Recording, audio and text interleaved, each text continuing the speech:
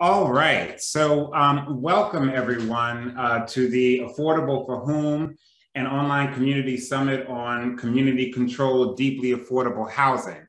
My name is Kenyon Farrow, and I am the now former co-executive director of Partners for Dignity and Rights, but I am obviously still connected to Partners and the organization. There's a lot of love, and I'm really happy to be co-hosting tonight's summit.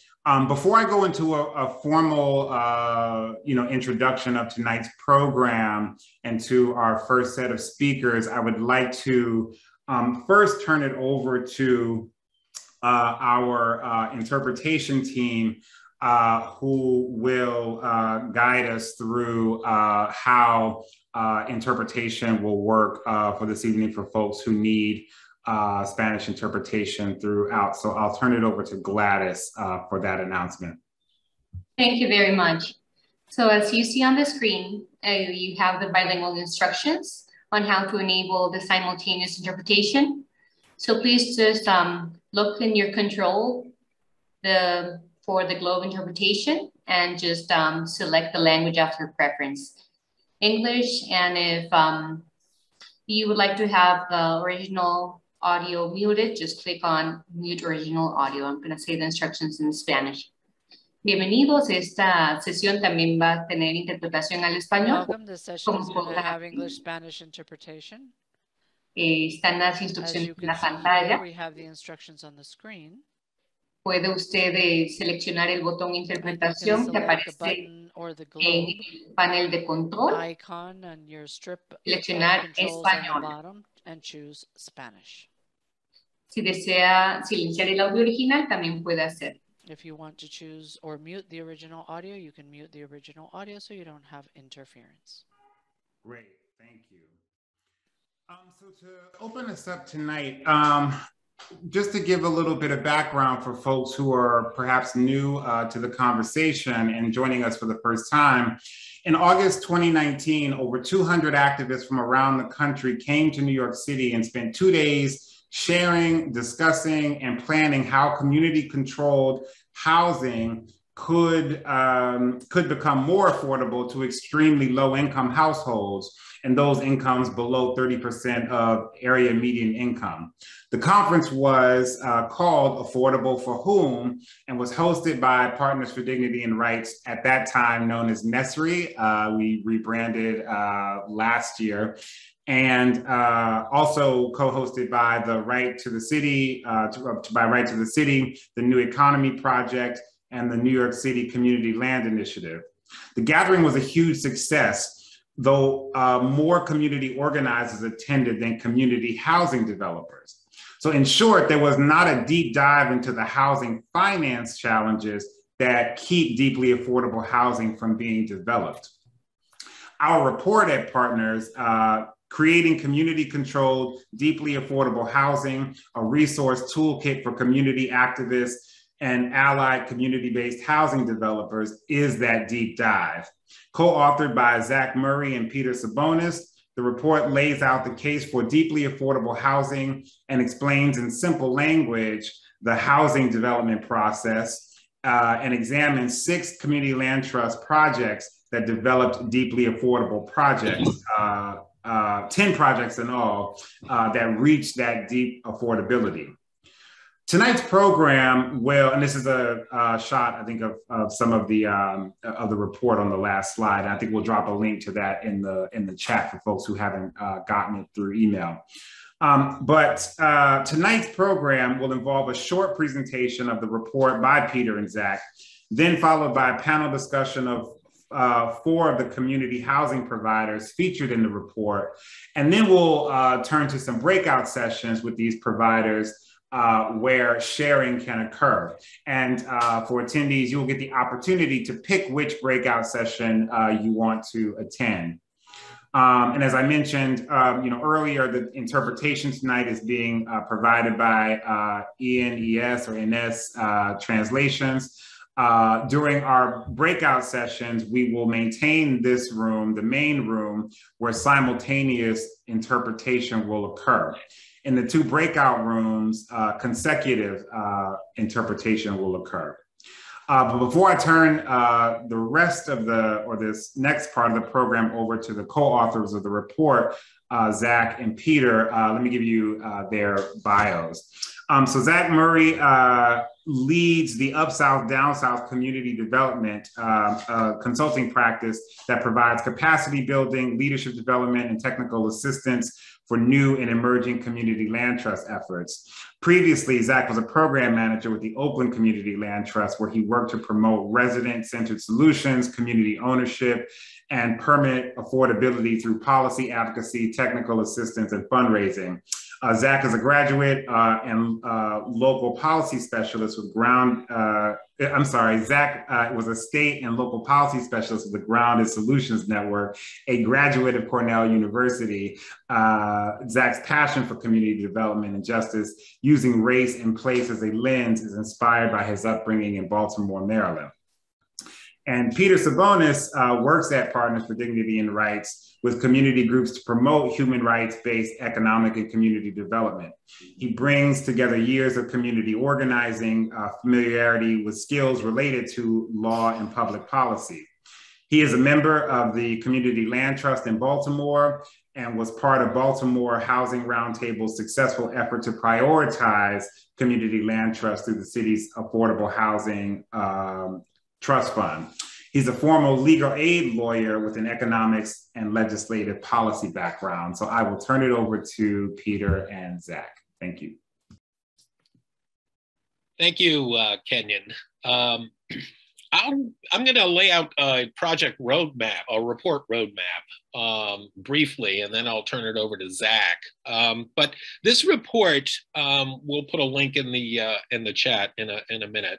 But it lays out the case for extremely low-income housing. That is, for housing that sector that is 30% of area median income and below, all the way down to 0. We make the case for that, the argument for it. It's not a hard argument to make. It's a sector that needs affordable housing more than any other sector.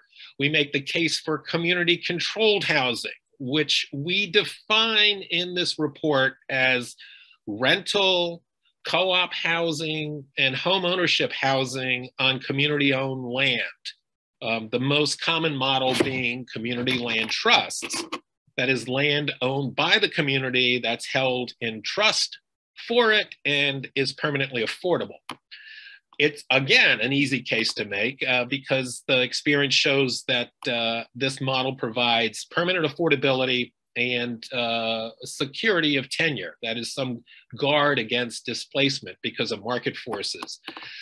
We go through the challenges we face in doing this, which can be summed up as trying to push transformative models in structures that are not yet transformed. We get into some of the housing development basics from a finance point of view, which explains why there's so little ELI or deeply affordable housing. The short answer there is not enough public money. And we provide some resources to help with that challenge, and also highlight where communities have mobilized and have created new public supports that augment those resources. We get into the CLT case studies. Zach will highlight those. We have some policy recommendations, of course, foremost of which is the transfer of public property, publicly owned property, to Black and person of color communities, and public banking, linking operating money to capital development money. We'll get into that in a minute, and giving community-controlled housing a priority in the housing voucher program.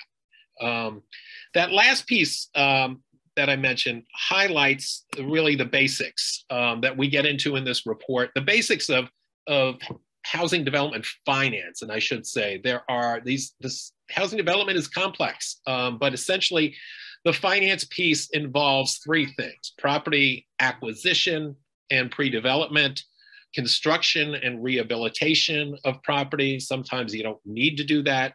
but often you do, and operating the community controlled housing, or operating the housing over a term of 15, 20, 99 years.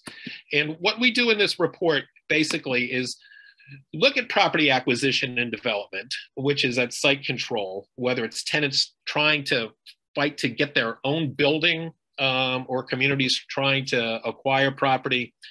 That cost of site control, that cost of property, it can be staggering, it can be cheap, or it can be somewhere in between. And it's just the first step of many. We put forth a number of strategies that folks have used in acquiring property, from organizing and mobilizing to creating public policy options that didn't exist before, like small site funds. Not going to get in each of these. You can check the report. The second piece with construction and rehabilitation of housing really involves equity that's called cash, essentially, or cash that's called equity in the real estate lingo, and debt and loans. And if you can do this without any debt, that is wonderful, and you will be well on your way to having deeply affordable housing. But this is the usual mix, and we put forth some of the equity sources that are out there and have been used in the past, and some of the debt sources as well. And then finally, where the rubber meets the road is in operating expenses, where you have to pay off the loans that you may have took in step 2, and you have to maintain the housing, you have to repair it, you have to create reserves for emergencies, all while trying to cover those costs with low rents. And essentially, there are a number of strategies to do that that have been used so far. Vouchers are one, direct operating assistance is another, and cross-subsidy is another, where the lower rents are subsidized by higher rental units, or even subsidized by a higher rental commercial space. And we provide a table of operating subsidies, at least on the federal level, at the end of this report. So that's about it. We have, as I told you, there's policy recommendations. I'll turn it over to Zach, who will give you some sense of the case studies and what we found. I'm going to give you a new slide on that, Zach. Great. Good evening, everybody. Such a great attendance. It's really great to see everyone. So as Peter mentioned, I just wanted to briefly discuss the development finance findings. We were able to talk to 5 CLTs and received 10 community controlled developments as an example. And we, across those CLTs, had a total of 288 residential units. 57 of those units in 5 developments were preservation, and 231 of the units in 5 were new construction, representing a total development cost across all 10 of $79.5 million. And an average total development cost per unit across these markets and CLTs of $276,000 per unit. We also recorded an average annual operating costs across these 10 developments of $8,000 per unit. And finally, across the 288 units, 67%, or 192 of them, 2/3 of the units, were affordable to folks at or below 30% AMI. And so we wanted to just highlight for you all one example of the CLT development findings. And this one comes from the San Francisco Community Land Trust. It's Columbus United, is a great example because it represents the complexity in terms of getting these types of deals done. A lot of that complexity is political, having to push against housing departments, city governments that are not oriented to community land trusts or cooperatives, in part because they are leveraging the predominant funding source, the low-income housing tax credit, that oftentimes doesn't apply to these deals. And so in the case of Columbus United, there was an extreme amount of work politically that had to be done to change rules within the housing department, to ensure that a cooperative that included commercial space for community serving law practice could basically take place. And so this funding pie, in a sense, spells out that complexity and the types of policies that the San Francisco Community Land Trust had to leverage in order to make this deal work. They brought in leverage in part from the Asian Law Caucus, which was able to put down some capital to ensure both their presence in the commercial space, but also that the burden on the folks in the co-op was reduced. And so the predominant funding for this comes, of course, from local government through a combination of different programs, including a seismic retrofit loan program that is forgivable upon the execution of 55 years of affordability, including a entirely new program that was invented to specifically support the tenants at the Columbus United Space called the Real Ownership for Tenants, where the city allocated remaining funds specifically attuned to the needs here. As well as, again, the Asian Law Caucus, the residents who were able to raise $210,000 through their co-op equity stakes, their share purchases, as well as a combination of resources from various sources, including the San Francisco Community Land Trust contribution and the Federal Home Loan Bank. And so, again, just spelling it out here, this was an acquisition deal that also involved some rehab. And a lot of the rehabilitation funds came from the city, in part because of the availability of seismic retrofit for older buildings in San Francisco, and ultimately involved 21 units at a cost of $261,000 roughly per resident.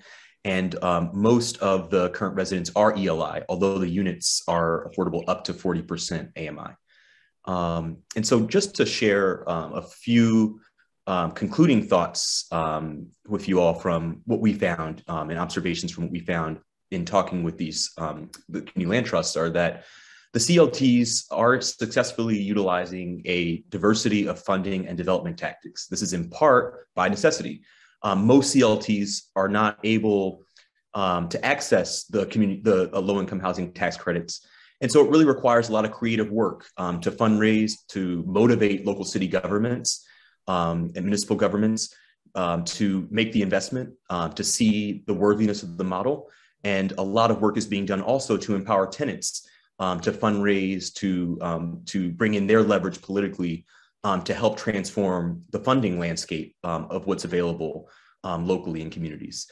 The next point is that, in a sense, we found that CLTs offer more simplicity in finance. Although there are complications in being able to get the money, oftentimes the methods that the CLTs are utilizing are a lot less complicated than the low-income housing tax credit programs and the developments that are pursued. And we think that this is something that local governments can continue to push for, in addition to leveraging the low-income housing tax credit, that local investments are utilized to help support CLTs to make a deepened impact in these communities.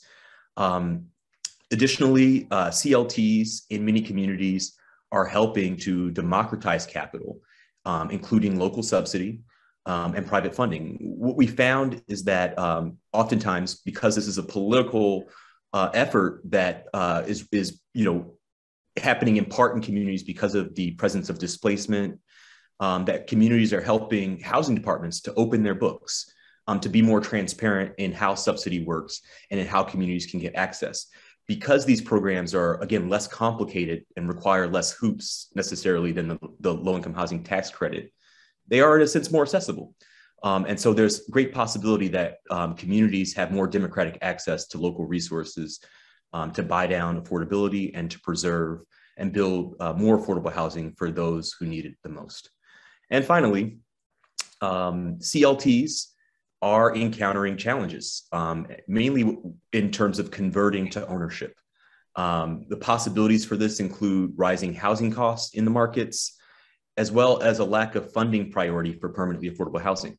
And so in some cases, there's money to preserve, to do the acquisition rehab of buildings, but not the same type of resource at the local or state level to actually convert these buildings to permanent affordability in the short term. And so more work can be done to see the value of tenants and residents being able to build equity, the efficiency that the CLTs provide in being able to do that.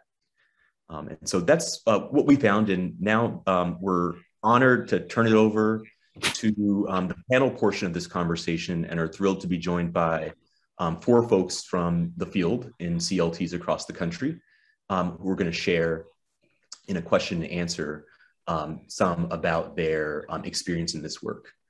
And so just give me one moment to pull up our questions. Yeah, I'll do the introductions while you look for your questions, Zach, just so folks know who will be joining us.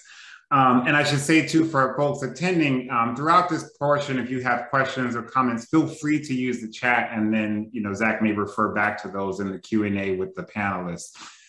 So feel free to use that function. First panelist will be Athena Bernkopf, who is a cross-pollinator flexing at the intersections of Black and queer liberation, land, housing, and healing justice. Brooklyn born and bred, they have worked as a facilitator and organizer across New York City in roles such as Cop Watch and community safety trainer with Harlem Cop Watch, tenant rights and anti-displacement advocate at Legal Aid Society, core member of the Audre Lorde Project's Third Space Wellness Collective, and currently project director at the East Harlem Barrio Community Land Trust. Athena is committed to co-creating urban communities whose foundations are rooted in mutual care, collective stewardship of resources, and being in right relationship with land. Our second panelist will be Nora Lichtash, who has worked with the Women's Community Revitalization Project, a multiracial community development organization committed to social and economic equity for low-income women and their families since its founding in 1987. She is Philadelphia-based. She's the Philadelphia-based organization's executive director. Third panelist will be Michael Monti, who is the Champlain Housing Trust Chief Executive Officer, having joined the leadership team in December 2007 and was appointed to CEO in January of this year, 2021. He has over 40 years of community and economic development experience at both the nonprofit and municipal level. Michael's also a founder and partner of the independent community development consulting group, Burlington Associates, where he worked with community land trusts across the country. And last but not least is Steve King, who is the executive director of the Oakland Community Land Trust in Oakland, California. He spent the last 20 years working for community-based organizations in Oakland in the areas of equitable development, resident-controlled housing, and applied social research. Steve previously served as the Housing and Economic Development Coordinator of Urban Strategies Council, where he led the organization's multi-year investigation into the impacts of the foreclosure crisis on the flatland neighborhoods of Oakland. His work culminated in the report, Who Owns Your Neighborhood? The Role of Investors in Post-Foreclosure Oakland, one of the first published works on the influx of speculative investment capital into single-family rentals. Steve also contributed a chapter to the recently released book on Common Ground, International Perspectives on Community Land Trusts, published by Terra Nostra Press and the Center for Community Land Trust Innovation. So welcome to the panel, and I'll turn it over to Zach. Great, thank you, Kenyon. And so to begin with Athena, thank you for joining us this evening. The East Harlem El Barrio CLT obtained 4 multifamily buildings from New York City that also contain commercial and community space. The CLT will turn the sites into 38 residential housing units and 3 community spaces. This has come years after years of organizing and planning. What moved the CLT and the city to action on this property, and what have you overcome, and what challenges still remain? Thanks, Zach, and hello to all. Grateful to be invited to speak here and be amongst such incredible organizers and folks in the CLT and land justice world.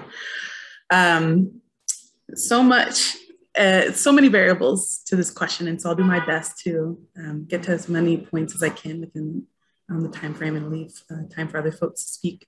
But it's always necessary to shout out Picture the Homeless, a grassroots group created for and by folks who have experienced homelessness, who in the early 2010s did the incredible work of crying out the disparity between the rates of homelessness in New York City and the amount of vacant property throughout the city. And so they engaged in a huge survey of big chunks of the city to identify the amount of vacant property that was left throughout the city, and really called attention in particular to some of the city-owned property that had been left to in neglect over years of really exploitative or just neglectful city policy. So there's many elements to the organizing that happened around building towards CLTs at that time, but it's crucial to note that at one point, the city was the biggest landlord in New York and had amassed an incredible amount of properties that a lot of which came into city ownership through tax foreclosures. And over the decades, especially after so-called urban renewal and communities that have been left to essentially rot, and specifically Black and Brown communities that have been left to their own devices and excluded from urban renewal policies very actively, a lot of those became city-owned properties that deteriorated over decades. And so picture the homeless in the early organizing looked to city property as potentially the low-hanging fruit. But first in the kind of poor conditions that these buildings were in, and the desperate need for attention to the folks who lived in those buildings, and also in the face of changing city policy at the time. A lot of those buildings were in a specific program called tenant interim lease, which was supposed to be in, very brief, a pathway to ownership for residents who lived in some of those buildings.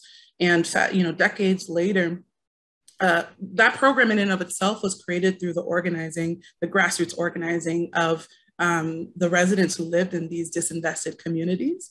And then after the program had been created by the city, were left without the outcome, the promises that the city had made essentially within the program, that repairs would be made, that they would be given training, and then later would be given opportunities to own some of this housing.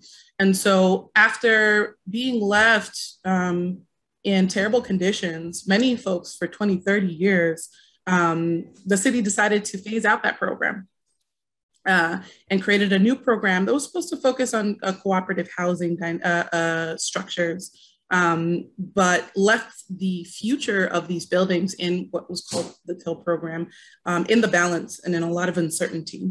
And so picture the homeless organizers really rallied around these buildings saying, all right, we know these buildings are going to come out of this particular program. Some of them will be put into another program, another city-based program, looking again at a different form of cooperative ownership, training, repairs, while others will very likely be put onto the pathway of private ownership.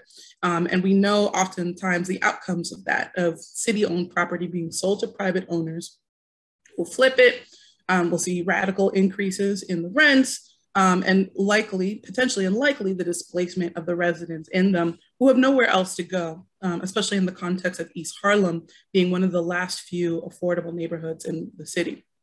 And so we were able to, through the results of the survey that Picture the Homeless did called Banking on Vacancy, I believe that came out in 2012, put a lot of pressure on the city to call attention to the neglect that these residents had experienced, doing things like getting elected officials into examining community land trusts as a viable model for structuring those, taking staff from city agencies, the city's Housing and Preservation Department, on a walking tour of the building so they could see face to face the poor quality of the housing that the city owned and needed to reckon with kind of the deterioration, the neglect that the city had left these buildings in, which led to, after many negotiations, the city identifying a particular set of 3 of the properties that are now in the project from a list of these city-owned properties. And then a 4th building was actually added to the mix chosen by the city. And so one thing to know is that the city actually had a lot of power in making the final decision as to which of the properties entered into the, what is now the 4 buildings in the East Harlem Barrio project. But of course, none of that would have happened at all without the incredible organizing of Picture the Homeless members and allies who really forced the city to say, to reckon with their history of neglecting these properties and the need to take action that wouldn't just reproduce these conditions in some other similar dynamic. In terms of challenges, we were able to acquire these properties at $1 a piece from the city, but they're all in various states of disrepair, which require significant rehabilitation, which of course comes with high price tag. And so we had to examine our financing options, most of which a big chunk is coming from the city, but another chunk is coming from a private lender, which then forced us to be in the difficult position of choosing between improving the conditions in the building and reaching our affordability goals. And while we were able to achieve the incredible milestone of protecting the affordability at just under half of the units in the project, as well as setting aside 4 units specifically for folks who are coming out of the city's shelter system, we also know that some of the units are going to be unaffordable to residents of the neighborhood where we operate East Harlem. And so that's one of the challenges that we continue to reckon with, of how do we secure additional funding to deepen the affordability of those units, while also continue to organize with other groups around the city to prevent this similar situation from recreating for other CLTs who are in the process of looking at city-owned property, and who will likely be left with some of these similar types of properties that have been neglected and which will need significant rehab. So I'll leave it there, and hopefully we'll be able to speak with other folks about other elements of our project. Great, thank you very much. And just so that folks know, Athena will be leading a breakout session for those who want to explore city property acquisition and issues related to it. And so for folks who are interested, you can remain in the main room when we go to the breakout session portion of the agenda. Next, we'll turn to Nora. Thank you, Nora, for joining us. In the report, we featured 2 case studies where the Women's Community Revitalization Project used federal low-income housing tax credit, LIHTC, subsidies to create affordable rental townhomes. In one, the Nicole Hines townhomes, you will create a community land trust and tenants will have the opportunity to buy the homes. What's the plan to do this? And how might other LIHTC housing providers move in this direction? If unlike most LIHTC finance developers, all of your LIHTC project units are affordable to those under 30% AMI. How were you able to do that when most are not able to do that?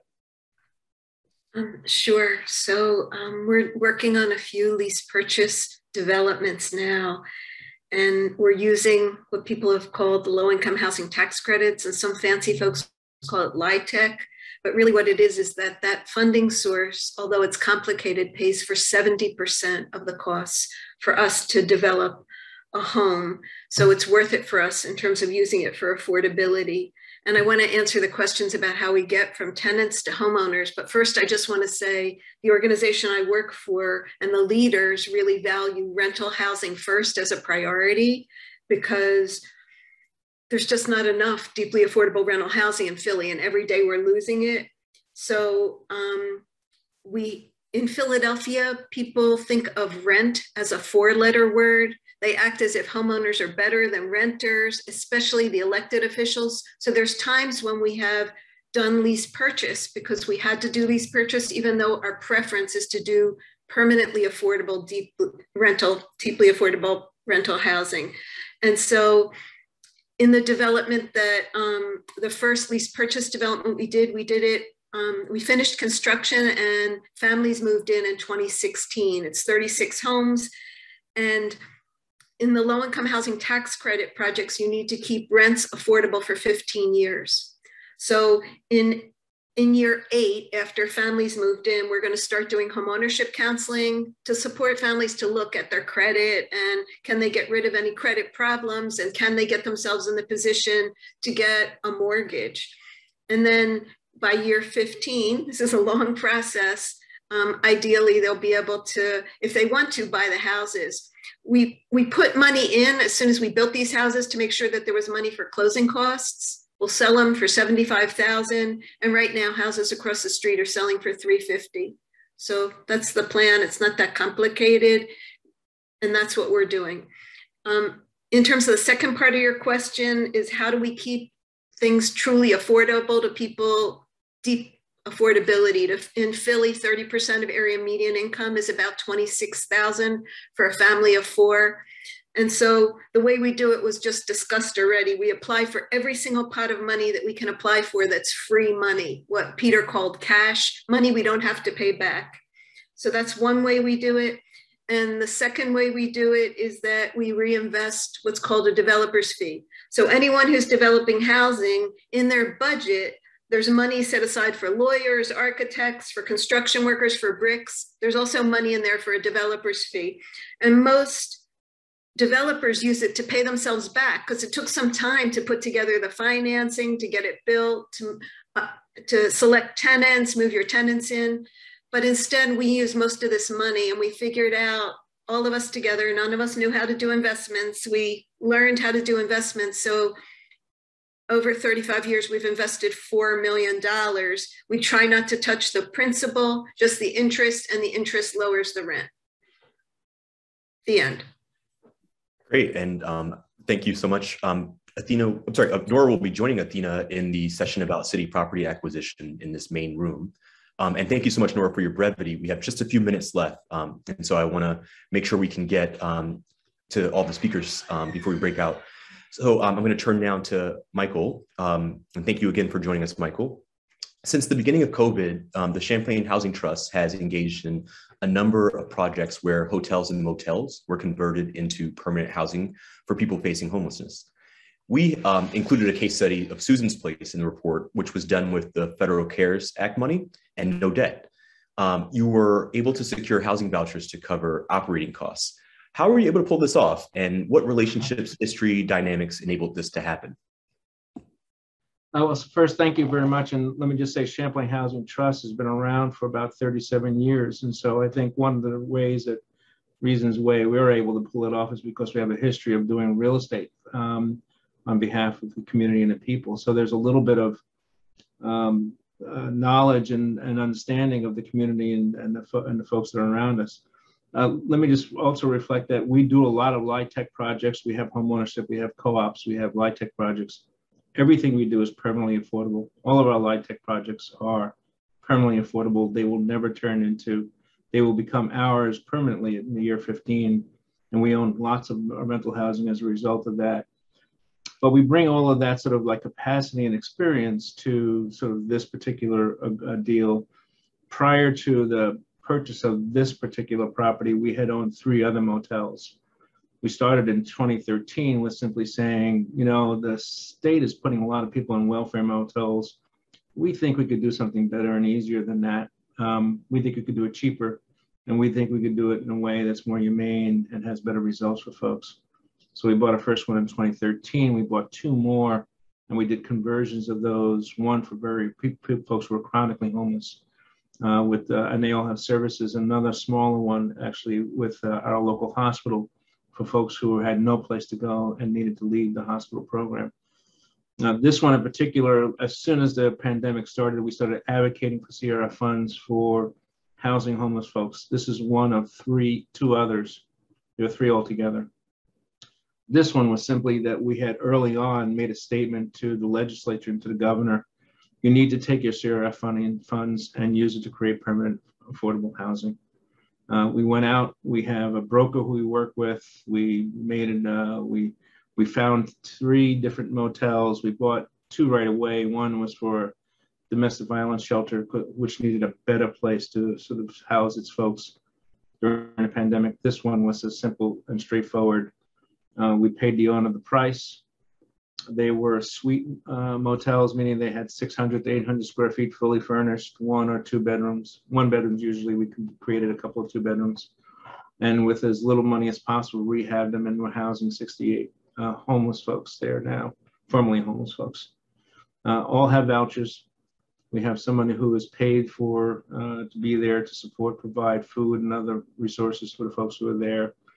So for us, It's simply being out front and being kind of bold about what we think should happen, stating what we think should happen, and going to the funders and saying, you have a crisis, a humanitarian crisis in terms of folks who are homeless and need to be housed, and we think we can continue to do this. And so we did 3 more.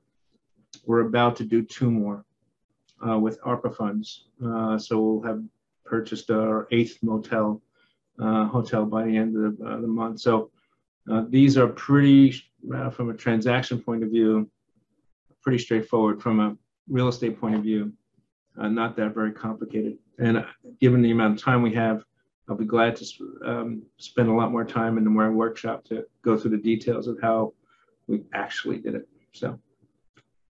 Great, and thank you, Michael. And what Michael is referencing is that he will join folks in breakout room 1 to explore in more detail the hotel-motel conversions. Next, we'll turn to Steve. Steve, in our report, Oak CLT was used in 3 case studies, each using different approaches. 2 involved properties and tenants at risk of displacement, and 1 involved housing creation for families facing homelessness. In the housing preservation cases, what was the bridge to the tenants? And Oak CLT was also quite creative in meeting the cost of property acquisition and operating in all 3 cases. Would you share how you did it? Hey, Zach. Thank you, everyone. So I'll take a stab at these questions. In terms of the housing preservation work, really effectively all of the work that Oakland Community Land Trust has done over our 12-year history has been preservation, really focusing on the existing housing stock in Oakland. Originally vacant foreclosed homes, because that was the context in which our organization was created, but now over the past 5 or 6 years, really focusing on properties where tenants are at risk of displacement as a result of largely market activity, of speculation. And so in the projects featured in the report, that was really the bridge to the tenants, was moments of crisis where in Oakland, as is the case in other hot market cities, often a transfer or sale of a property portends some level of instability for folks. That in Oakland, a new speculative investor will often use a whole range of tactics to push out long-term tenants in search of higher rents. And this happens particularly in neighborhoods where there has been decades of disinvestment in Oakland, predominantly Black and Latinx neighborhoods. And investors, speculators see kind of this untapped value in purchasing those properties and kicking out folks, despite Oakland having rather robust just cause eviction protections and other protections in place. Those market pressures still are displacing people. And so in these instances that are in the report, Oak CLT has effectively kind of positioned the CLT in a way that we can, or at least we try to be a resource to residents when they find themselves in these scenarios. And that was the case in each of these instances where a building was going up for sale. Tenants were scrambling to create some sort of path forward where they could create some stability. And in terms of our process, we meet with residents on multiple occasions and map out or just see if there's a shared vision for a plan for acquisition and eventual transition to resident controlled housing on community-owned land through the land trust. And if we can agree upon kind of a set of values and a path forward, that's really where Oak CLT has been able to and chosen to devote our limited capacity as a community land trust. And in terms of the financing, it's everything we've done has really been out of necessity, because there's not yet a system in place to do this kind of small site occupied preservation work that is geared towards the creation of community ownership, whether it's through single family ownership and that we do in the CLT, or multi-unit projects where we're looking to create cooperative ownership on CLT land.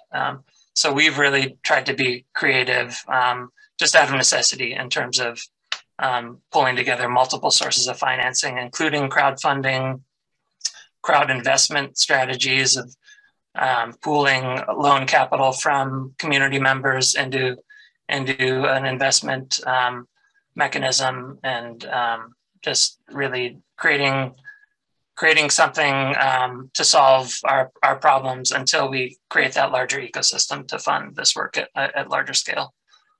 So I'll pause there, and we can talk more in the breakout session. Great, thank you, Steve. And Steve is referencing breakout room 2, where he will discuss in further detail partnering with tenants at risk of displacement and creative financing. I noticed just one question in the chat from John, and it was regarding the comment in the concluding observations from the report around the difficulty of conversion to ownership. And he just wanted to know what we were referencing. And we were referencing the conversion of units from rental to CLT tenant ownership and some of the challenges there and limited funding there to make that happen. And seeing as though there are no other questions, I'm going to turn it back at this point to Kenyon, who's going to help give us a description and instructions on the breakout rooms. And thank you all again, the panelists, for joining us this evening. Thank you, Zach. So at this point, you all have heard, some details from the report from Partners for Community Rights, and then some presenters who are folks who have, been working and developing community land trusts around the country. And so we're going to go into these 3 breakout rooms. And so I'll give you a description of each room. And I think the best way to approach it is so for folks, there's one group that'll be the main room, which is this actual space. And so if you want to stay in this room, maybe we should have you just drop the word main, M-A-I-N, in the chat. And then there will be breakout room 1 and breakout room 2. And so if you decide that you want to go into that breakout room, either put 1 or the number 2 in the chat when you select. So I'll describe the rooms, and then we will start the process so that our tech folks can start to break us out. So in the main room, which will be this actual space, Athena and Nora will host a discussion on city property acquisition, issues related to it, and other CLT challenges you may be experiencing. There will be some simultaneous interpretation also in this space as well. And Julia Durante Martinez of LISC in the East Harlem El Barrio CLT will support and facilitate this discussion, to the extent necessary. So that'll be the main room. So if you want to be in this discussion about city property acquisition, drop the word main in the chat box. But if you want to be in a discussion with Michael Monti, who will be hosting a discussion on the conversion of hotels and motels to permanent, deeply affordable housing, that will be in room 1. So if you're interested in hotel and motel conversion, that'll be room 1 with Michael Monti, and Peter Sabonis from Partners will support and facilitate that discussion in room 1. So Peter says this, you don't need to drop in the chat, people will select themselves. Okay, so room 2, Steve King will host a discussion on creative financing, working with tenants, using commercial space to cross-subsidize deeply affordable residential units. There'll also be consecutive interpretation in this room. Hillary Caldwell of the New York City Community Land Initiative will support and help facilitate that discussion. So that will be room 2. So again, the 3 rooms are the main room, which will be on city property acquisition. Room 1 will be hotel and motel conversion. And the 3rd room, or room 2, as we're calling, will be using commercial space to cross-subsidize deeply affordable residential units. And I will turn it over to whoever is going to be doing the actual moving people into rooms process at this point. So I'll go on mute. That'll be Sarah. Hey folks, I've opened the room now. You should either get a pop-up or you should be able to click the breakout rooms button at the bottom of your screen. And then you can select which room you'd like to join. And again, if you would like to just stay in the main room for the main session, you can click nothing. And if you're confused and don't know how to do that, you can drop it in the chat and I will assign you manually.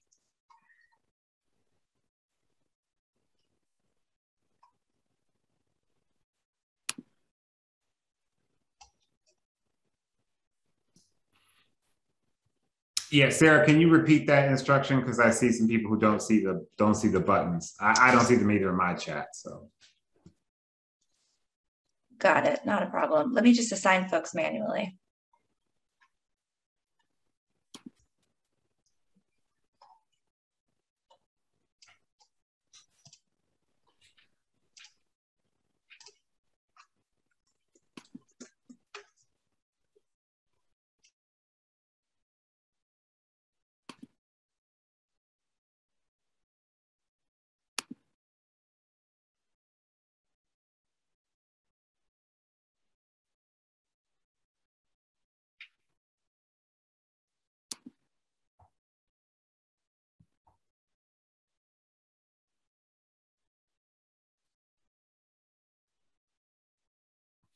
So everyone, this may take a minute or so since we're gonna do this manually.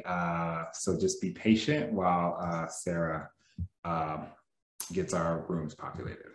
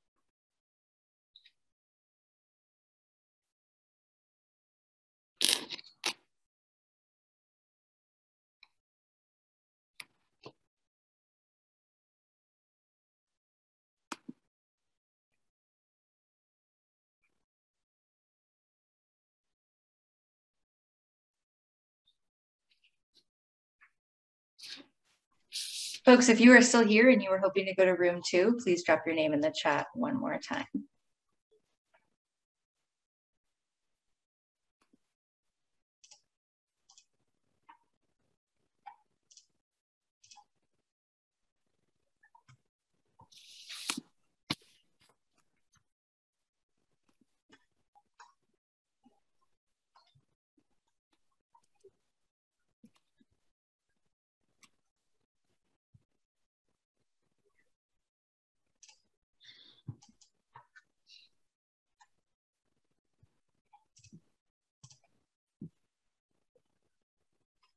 Okay.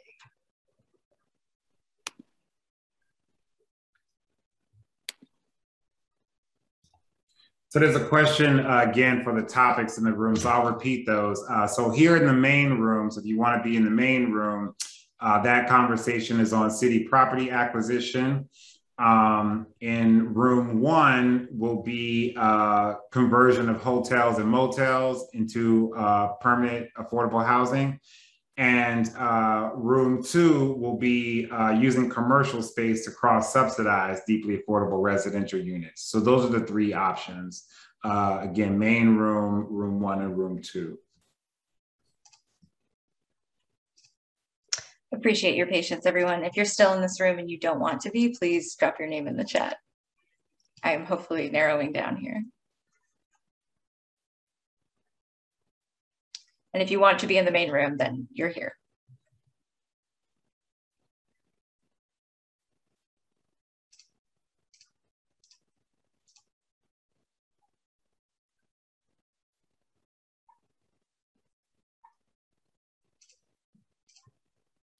It sounds like Sarah's finishing up the last couple. So I would say, Athena and Nora, you can take over. And if there's a couple people who will be moved to either room 1 or room 2, Sarah will manage that while you get started.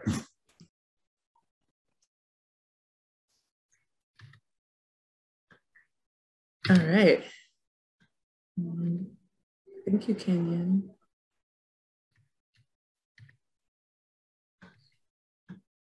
Okay.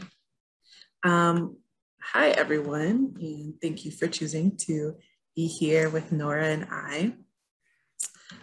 We would love to start out with folks. Oh, I'm sorry, Nora, I'm stealing your thunder, maybe. No, it's fine. We're asking folks to please put in the chat your name, your pronouns, and where you're from, and what you're excited about or proud of or dreaming for in the future in the work that you're doing on permanent affordability and community control. And we're going to put these instructions in the chat also and come off the slide so we can see what you're saying.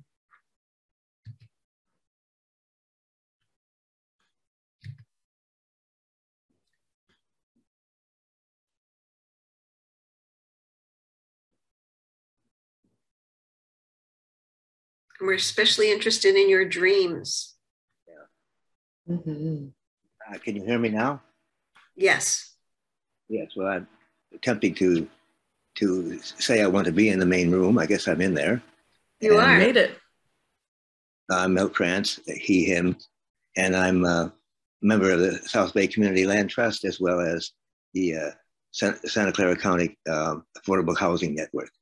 And I'm very interested in getting our particular organization and the whole universe, if possible, into a community kind of home ownership or home rental situations, so that this ridiculous rent crisis and housing crisis and homeless crisis can be finally begin to resolve itself.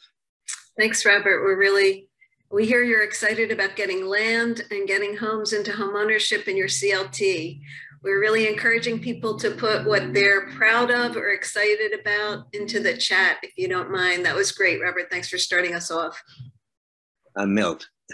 Oh, I'm sorry. I thought you were Robert Aguirre. Milt Aguirre. He is here, I know.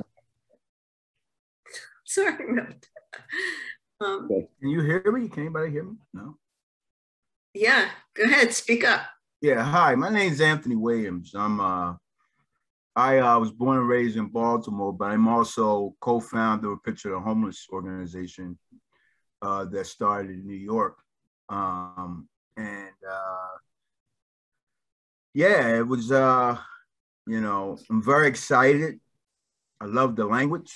I always love the language of either takeover or buying property or land acquisition. Always excites me in every form, in every way. I was born and raised in Baltimore. I left here at 17, traveled the country, worked with a lot of organizations around housing and stuff like that, and homeless-led organizations as well. I'm back in Baltimore. I've been here since 2015, working on, you know, all types of work around the continuum of care, funding, services, programs, anything that has to do with about this disinvestment that we have in Baltimore in our communities. Like we have blocks and blocks of abandoned properties that's just, you know, it's horrible. So people are excited about taking over, CLTs for the universe. Do you see something else, Athena, you want to lift up? Yes, dreams of an affordable New York for everyone. Shout out to that. Thank you, Michelle. Yeah, the Harper money. So we, so we're planning, and so you'll hear more about what's going on here in Baltimore. We'll make sure we keep everybody posted. Thanks. Thank you so much, Anthony. Deeply honored to have you here, and as a founder of PTH, so glad to meet you here in this virtual space. Other dreams we have here. Marie says, community-based income housing for all. Shout out to that. A city where everyone can feel safe. Louise says, wants housing out of the profit market. Lauren says, interest in using CLTs to create permanently affordable housing for homeless folks.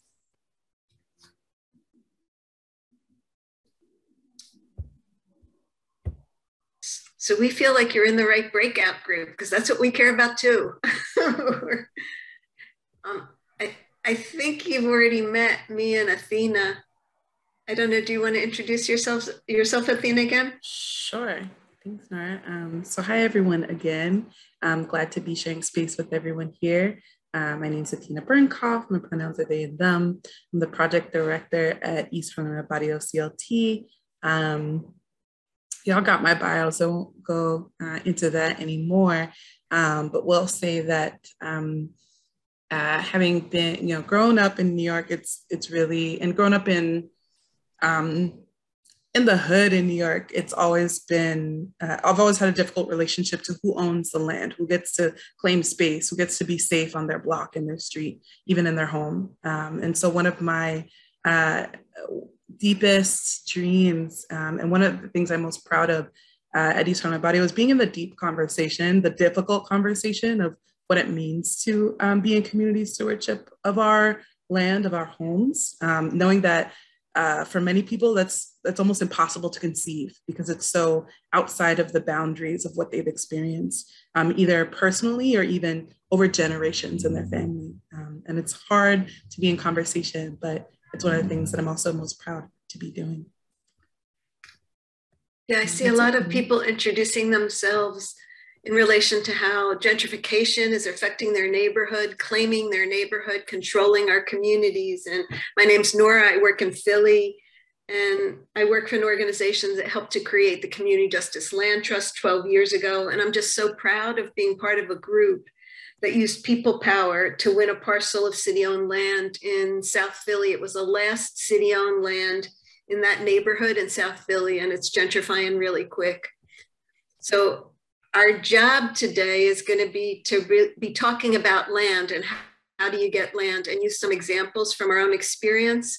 But we're also going to be asking you, if you wouldn't mind, I'm going to get to a slide.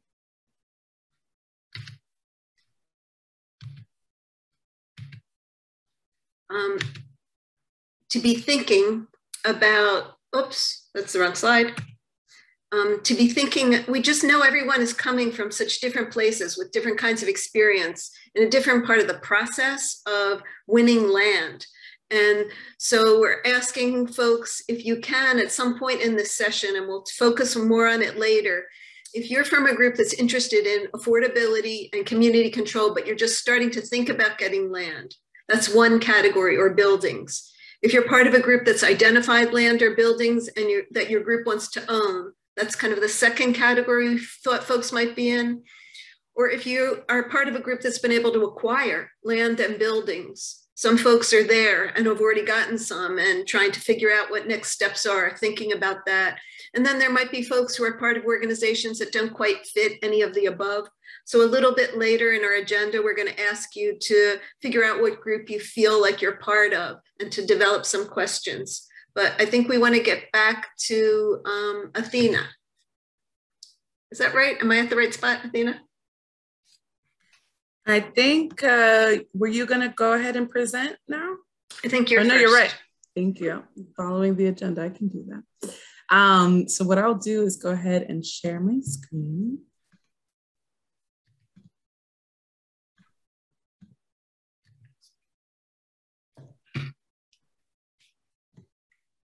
Okay. Can everyone see? Oh, I don't know how we landed on this page.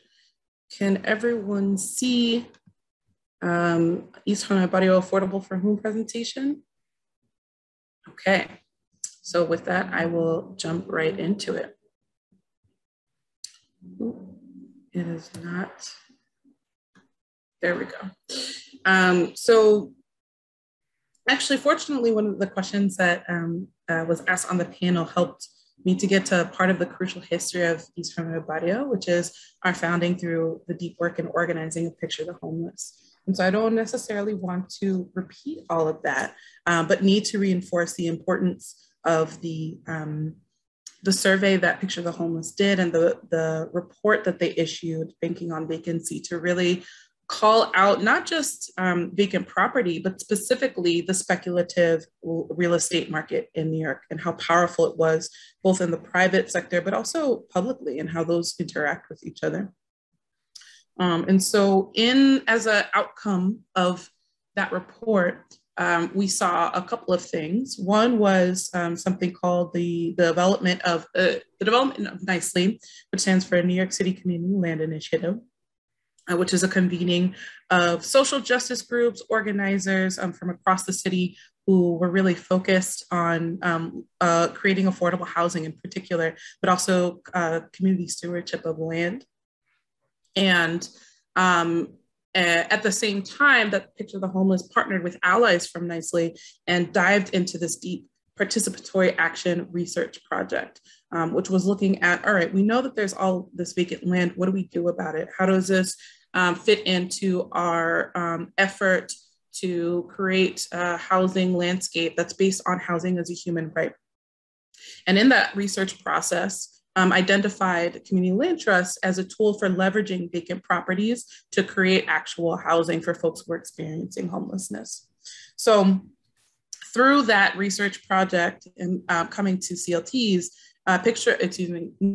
East Harlem Barrio CLT was developed in 2014 as a pilot project of NICELY and intended to really examine and put into practice community land trusts in New York City, which would only be the second time that had been done on a larger scale, let's say, in New York City history after Cooper Square, which is one of the more well-known CLTs in the country.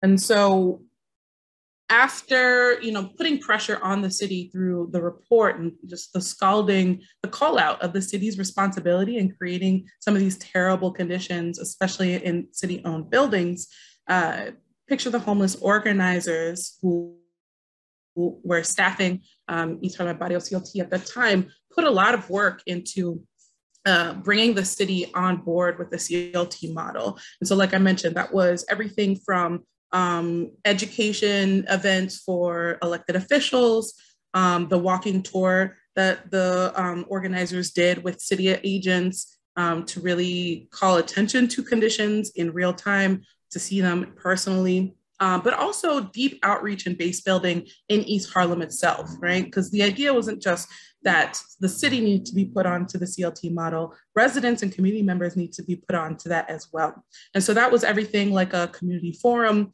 at one of the larger affordable housing developments in East Harlem, which invited hundreds of community members to learn about the CLT model, to learn how they might participate and engage in building out that sort of infrastructure in East Harlem and the surrounding areas.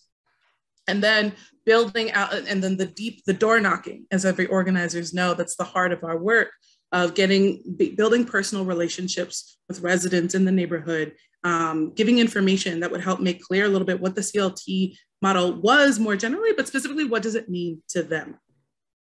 And so it was a combination of bringing the organizing that was done with community residents. You have some pictures here of some of the forums that happened, some of the community meetings that were going on, that identified some of the city-owned buildings where residents were more interested in the CLT model, which is where PTH began to focus a lot of its efforts in identifying community leaders.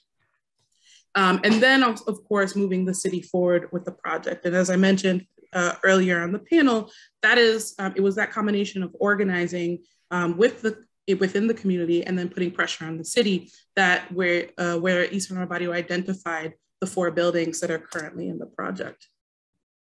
So here you have the buildings that are in the project. I won't go into details into them now, but they are concentrated in East Harlem with one building that's also in Central Harlem. For currently, there are a total of 36 residential units and 3 commercial and community spaces. And after the rehab process is completed, there will actually be 38 residential units. So I wanted to give a sense of who's involved in the project, who keeps things moving along. So we have the East Harlem Barrio CLT Board of Directors, which is made up of a combination of East Harlem and Barrio residents, folks who are engaged in local organizing, some folks who have some expertise in community-based financing, specifically of some forms of HDFCs, which is a form of ownership created, a structure of ownership that the city kind of leans heavily on. And then you have some of our technical service providers, including Take Root Justice, which was a key they're a legal practitioner that really supported us in fleshing out the legal framework for our model. Our elected official, who was particularly supportive of our model, and then of course our lenders. And I won't go too deep into the financing structure because that's its own story. But I did want to go a little bit into our process, and I'm a little behind time, so maybe I won't do this, but a little bit into our governance actually. Because that's pretty key.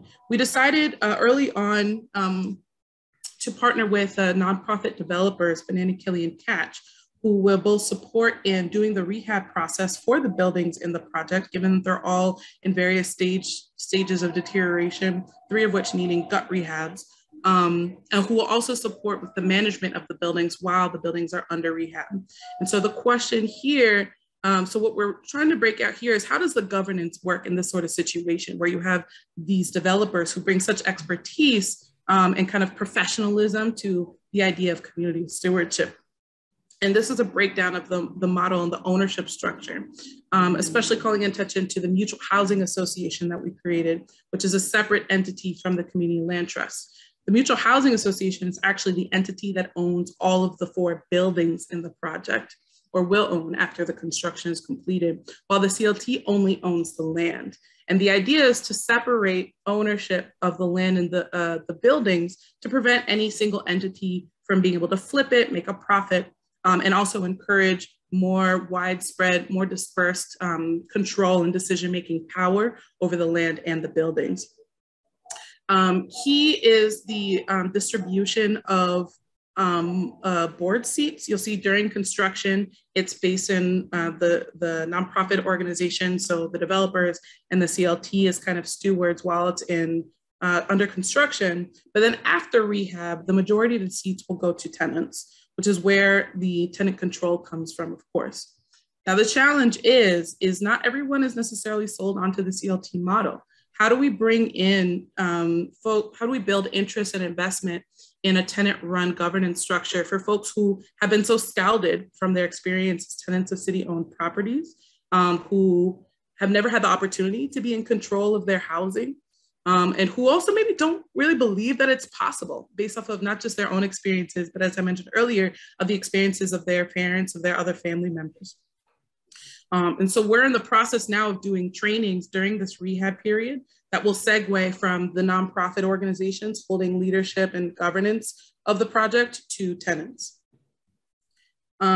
So here's some just lessons learned from the project, since I'm running low on the time, is that while we got these properties from the city very cheaply, it didn't mean that it came without other expenses. Like I mentioned, Poor conditions of the buildings mean a significant rehab cost, and that's putting us into debt with the city and a private lender, which forces us to make compromises on some of the terms of the deal, which also means we don't have full control of the properties. So how do we leverage maybe accessible properties like city-owned properties where the city has more control to say, okay, we're gonna give this property to you without forcing you to pay it, but recognizing the other maybe hidden costs that might be involved in that transaction. And then of course, how do we push the city on recognizing what tenant control really means? They may think that it's just a question of just putting tenants on a board, but that assumes that tenants are prepared to be on a board, have experience with it. That also assumes that the board is a be all and end all of tenant control or community stewardship, right? That's just one governance structure that has its limits as well. And so how do we continue to push the city to recognize other forms and other elements of collective stewardship and specifically tenant control of property? And then of course, this means how are we building relationships between tenants and community members to define for themselves what collective and, ownership and stewardship means in the context of some of these difficulties in the city, in getting the city on board with the structure, as well as and the ongoing costs related to managing properties. So I'll end there. I'm sure I left maybe more questions and answers, but looking forward to be in conversation with folks.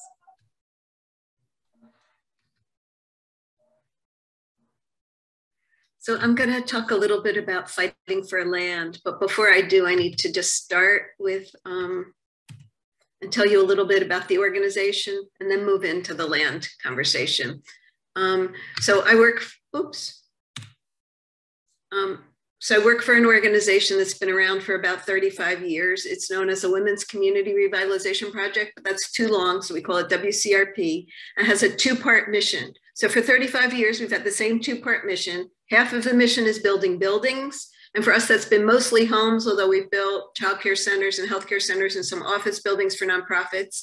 And the second equally important half of the mission is building leadership. And that's folks who are experiencing the issue, telling their stories, knowing the data, knowing they're not alone, and pushing elected officials to do the right thing and to pass legislation that works. We've built more than 300 houses. I have a lot of slides and I'm going to do them real quick, and I talk quick too. So if anyone has questions, that's fine. We provide support for our tenants. Our initial tenants earn less than $12,000 a year. Once people get homes, they can do amazing stuff and move forward in many areas, including getting more money. And then of course, organizing to build power and win strong policies and new resources. This is a map of Philly in the right. You see Philadelphia, that little orange square was the neighborhood where we started.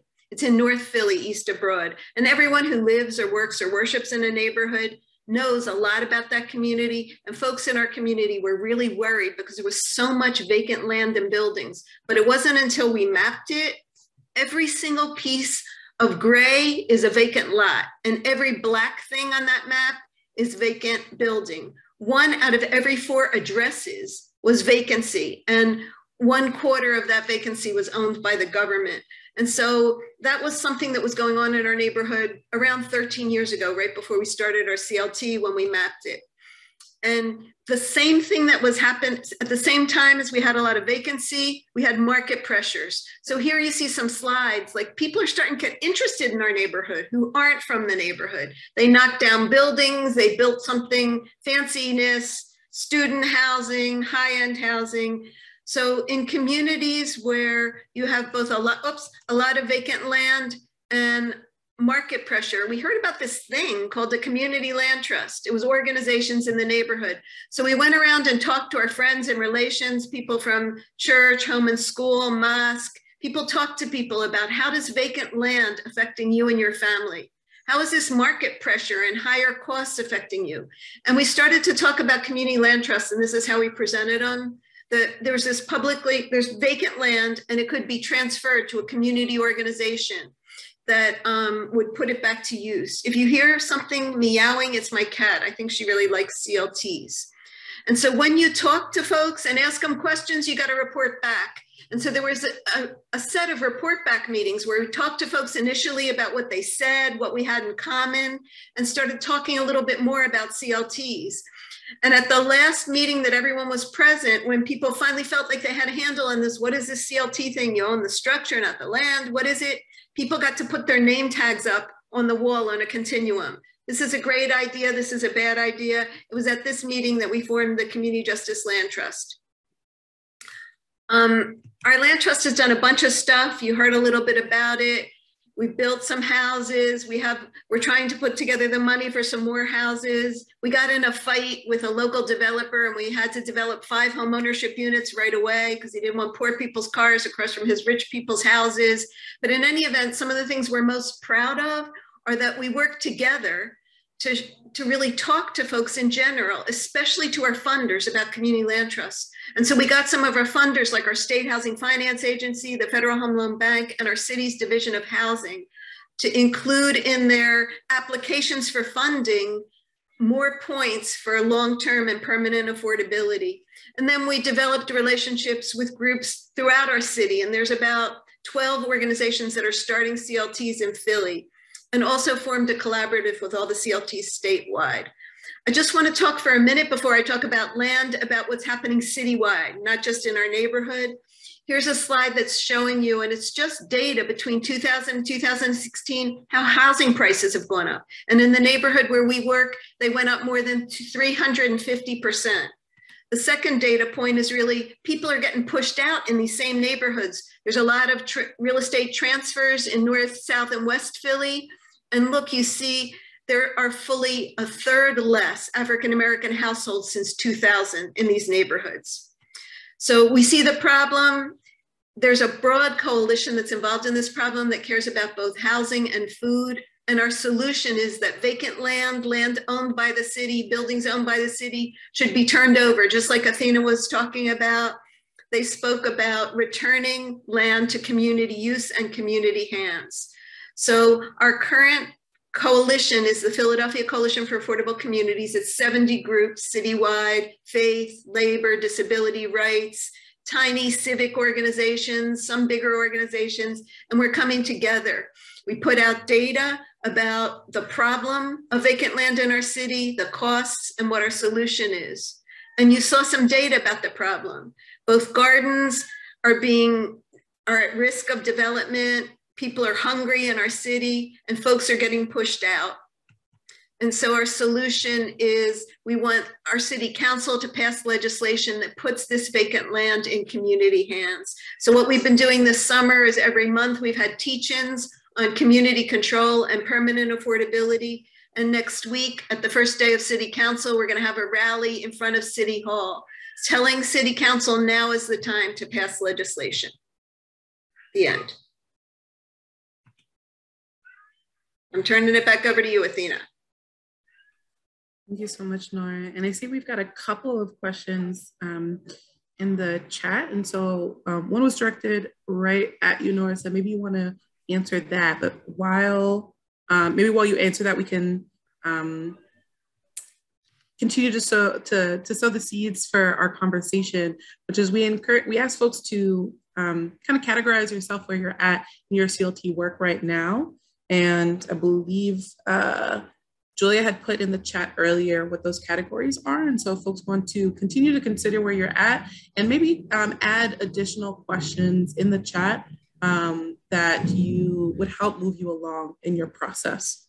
And could someone help me with a question? Because I was on my slides and I couldn't see the chat. No worries. So the question for you in particular, Nora, was I believe how y'all mapped out, how you created the map that you had in your presentation. We took every one of us, and there were a whole group of organizations together, got colored pencils, and we walked the neighborhood and mapped where we saw vacant properties and vacant buildings. And then we compared it to the city, and the city did not have much data on who owned those, because we really wanted to see what was city owned, because we know the city, in fact, our city owns 6,000 parcels of land and 5,000 are surplus right today. And this was 13 years ago.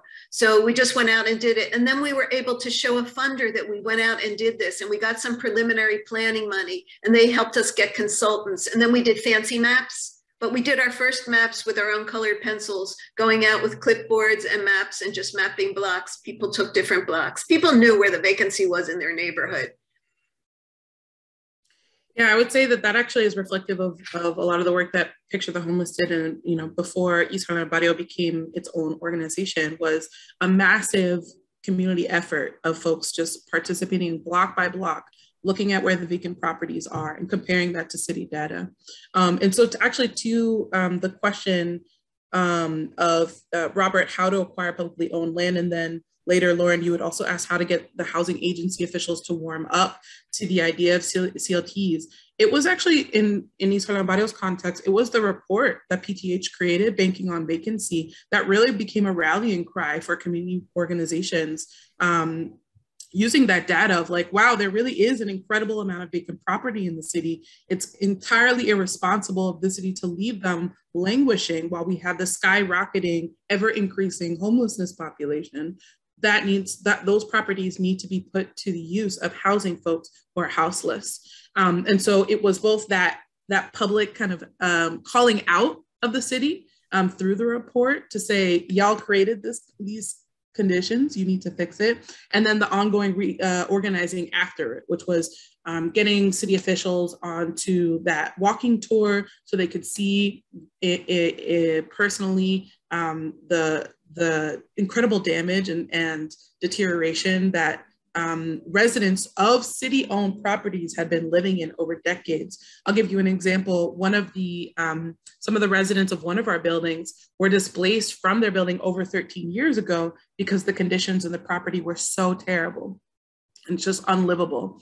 And 13 years later, they're still not back in their building, even though at the time the city had promised to make the repairs on their building and get them back into their homes. And so the city makes all these commitments, or did make all these commitments to not just improve conditions in the properties that the city owned, but also to set community members on a pathway to ownership.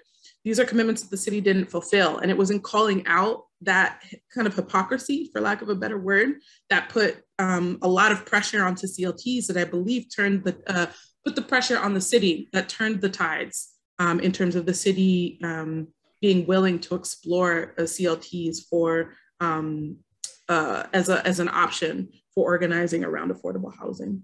Athena. Yes. So you didn't mention the housing, not warehousing legislation. I did not. That's a very good point. You did a lot of work on that, remember? Yeah, would you like to speak to it?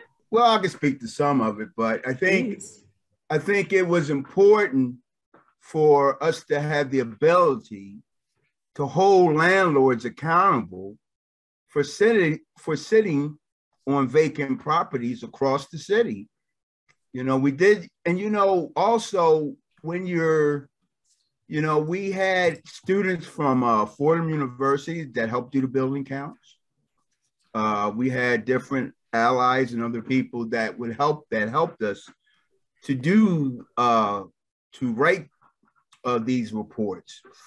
And also, you know, going to the city council and, you know, taking over their offices and telling them, look, you need to pass this, right?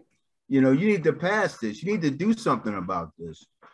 I think that, you know, the whole thing about housing, not warehousing, is very important to look at how governments fund landlords to keep people in poverty. And that's something that we need to work on, and we need to continue to work on. Slumlords and all of that stuff ties in together with that. But I just wanted to just remind folks about the piece of legislation that landlords were like, that'll never pass. You know, I had this guy that was the head of Volunteers of America. He was the president and CEO. He goes, they will never do that. I had a meeting with him one time, and I explained to him that, look, we need to have something to hold landlords accountable for sitting on vacant property. Like, you know, some of these buildings have been standing for 30 years. So anyway, I just wanted to remind you of that. I think what you're speaking to is about people power. And that's how, in some cases and many cases, is the only way to acquire land. And very often we have the strongest people power at election time. So I just want to say we got the land because the elected official that gave it to our coalition, his opponent he was an African-American guy from the neighborhood. His opponent was a white developer and he wanted to win the election. So he wanted to look good and he was a good guy. And so he gave our coalition the land and he was able to speak to that in forums. So I think this is about who can give you what you want and what power do you have over them, and a power analysis of how to figure out how to build your people power and get people to be on your side. I mean, they may start out as your targets and be your allies. I mean, once you win.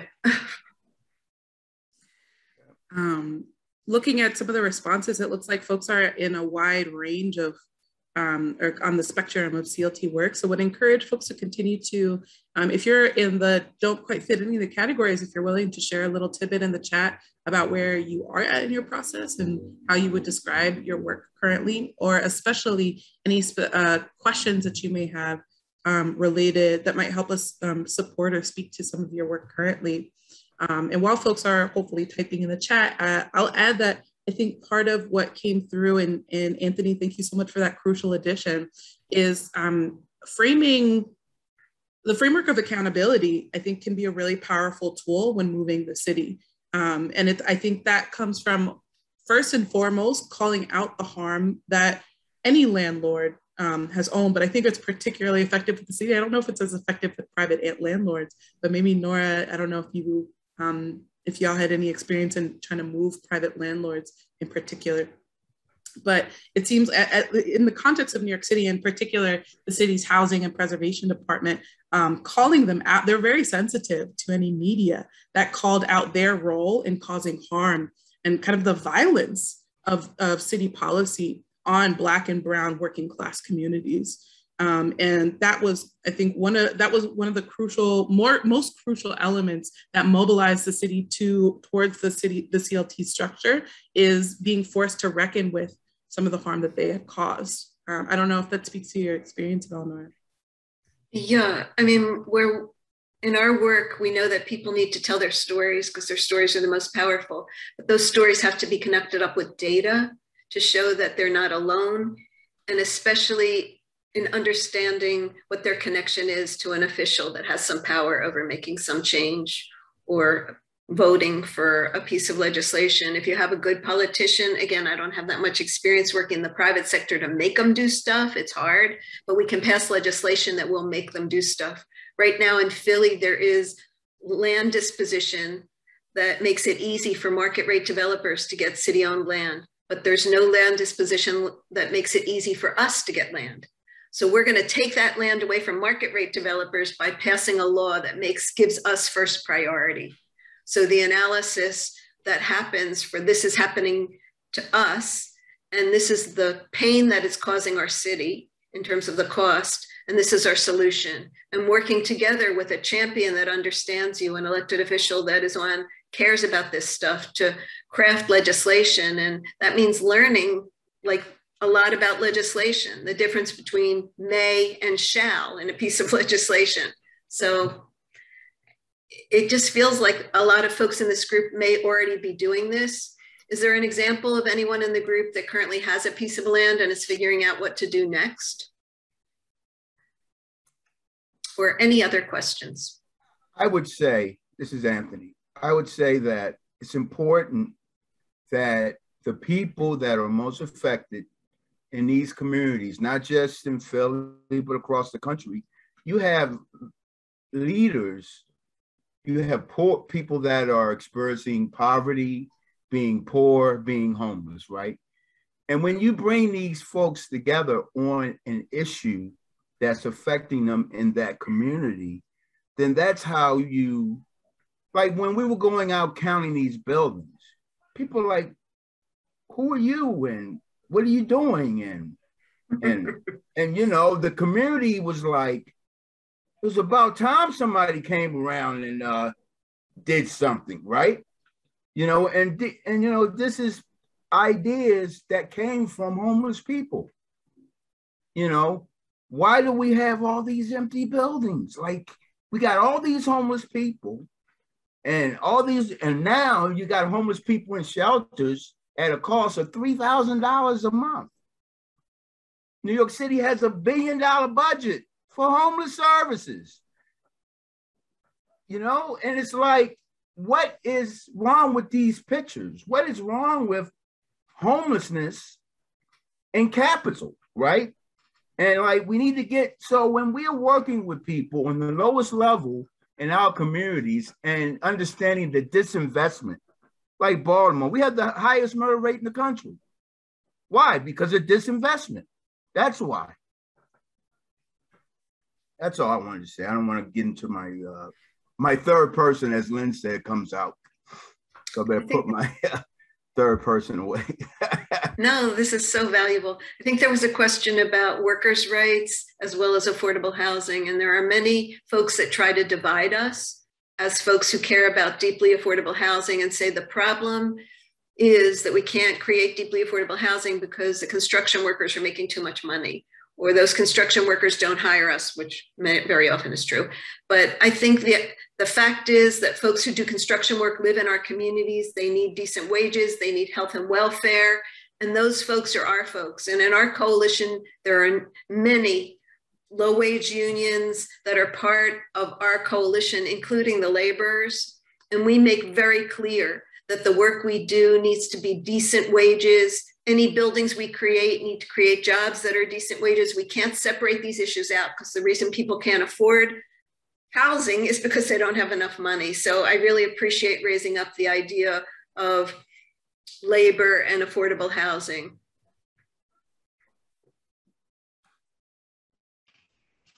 Could I ask a question? Please. Because I don't know if you have a raised hand function. Anyway, I'm in San Francisco, and I'm concerned about we have there's a lot of money, I guess, here that goes to supposedly low-income housing, and I'm in one of them.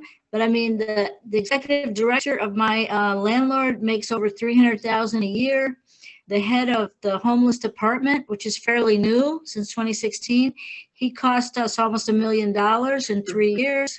So the excessive executive compensation of the city departments and their preferred nonprofits is, criminal. And we have thousands of people unhoused. And then the city outcontracts these things. So they pay their friends hundreds of thousands, but the workers do not get paid a livable wage. I knew somebody was spending $350 a week on this commute. And also my property manager. Oh my gosh. I mean, she's created such a hostile living space. It's controlled by dogs, literally. And we don't have trees and grass. And the desk clerks can play hate music in my lobby. I'm locked out. I can't get in 7 years. They're getting paid $2,500 for my unit.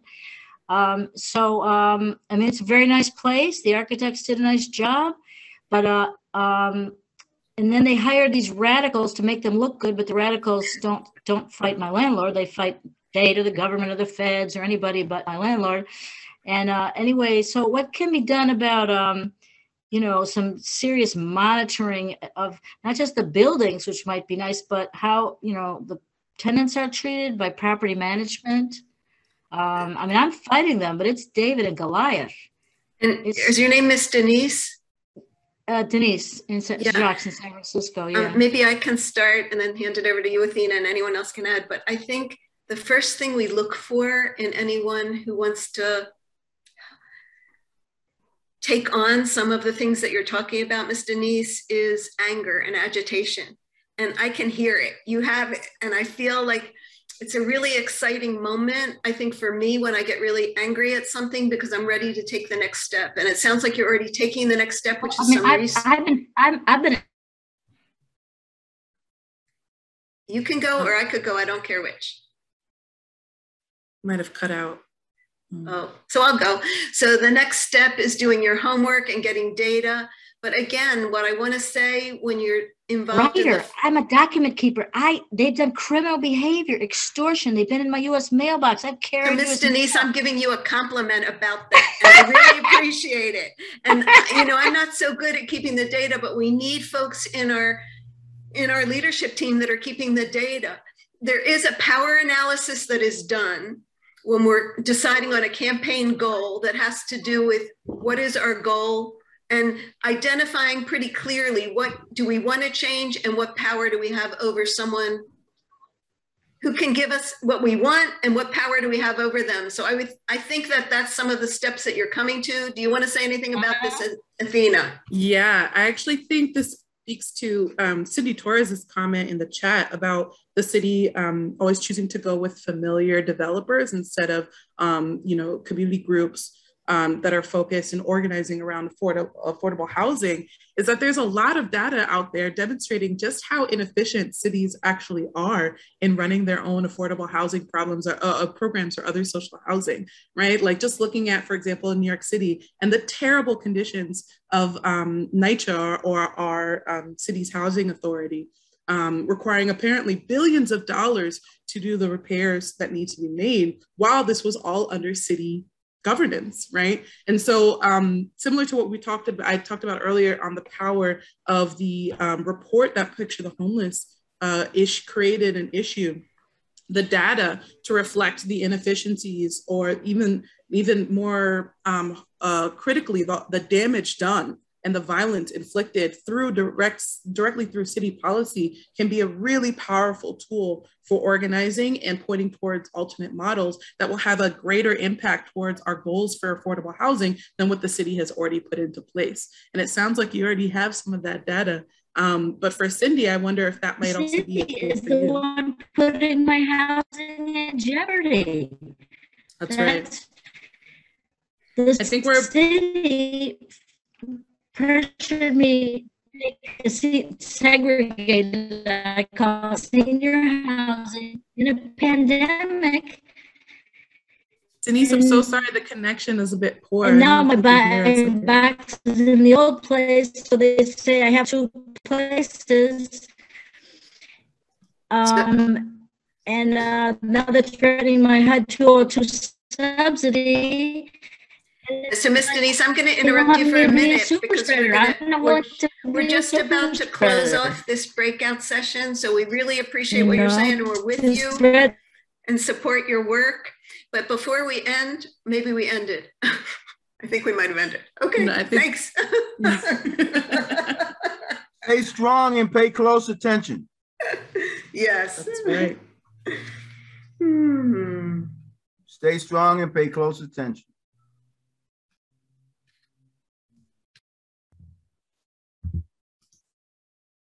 All right. Yeah, I think all the groups have come back into the main room now.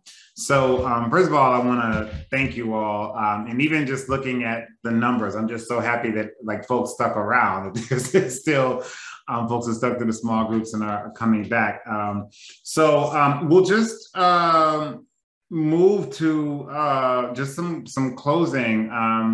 First and foremost, I know that Partners for Dignity and Rights and some of the organizing organizations of the original Affordability for Home and also of this conversation are also wondering if this is an important sort of space to continue and whether we, moving forward in the future, convene maybe deeper dive conversations into each of these issues moving forward.